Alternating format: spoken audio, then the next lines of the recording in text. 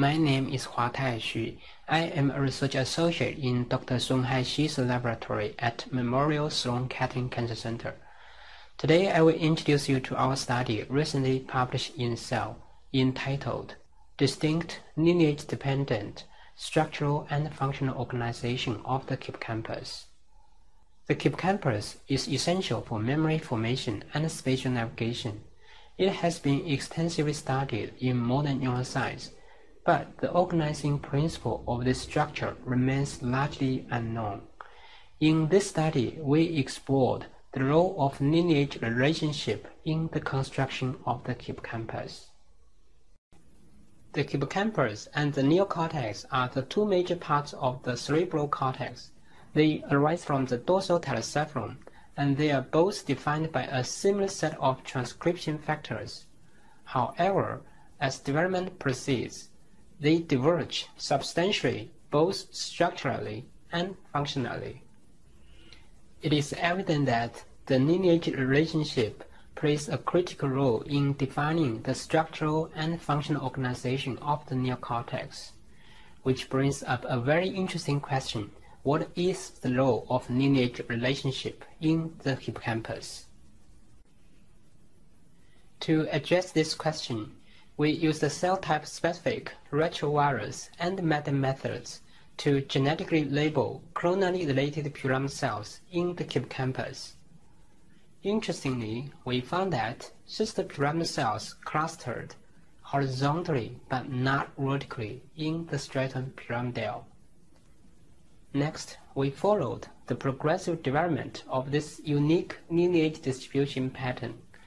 We found that during the early embryonic stage, before E16, the hippocampal clones are very similar to those in the neocortex.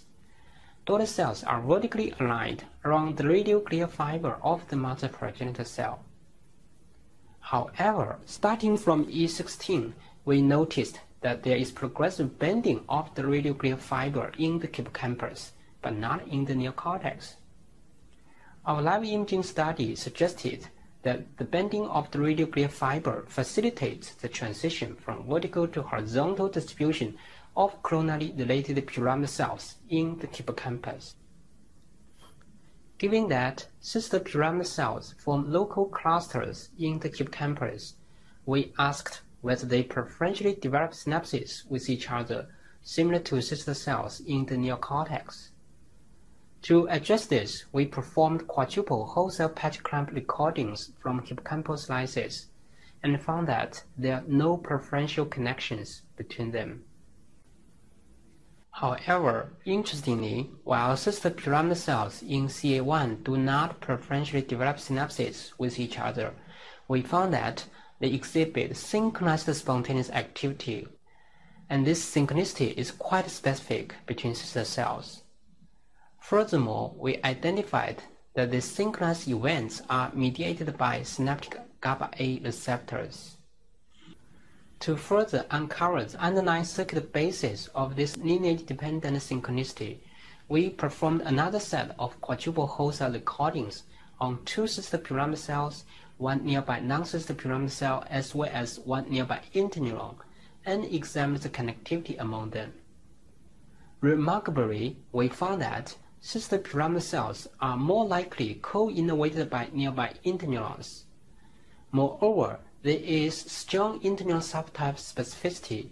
Only fast spiking but not non-fast spiking interneurons effectively provide such common input.